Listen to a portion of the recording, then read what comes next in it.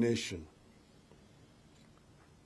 Finally, fellow Kenyans, in the second phase of our protests, and in response to public demands, we shall now hold protests every Monday and every Thursday beginning next week.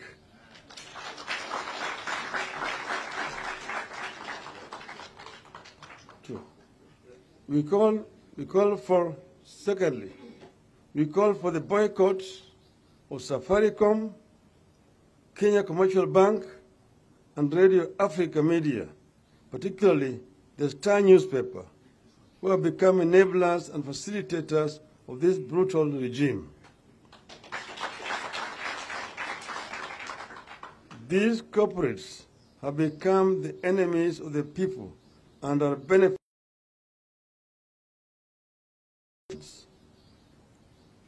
Thank you, ladies and gentlemen. End of the statement. Nitaweza kuongeza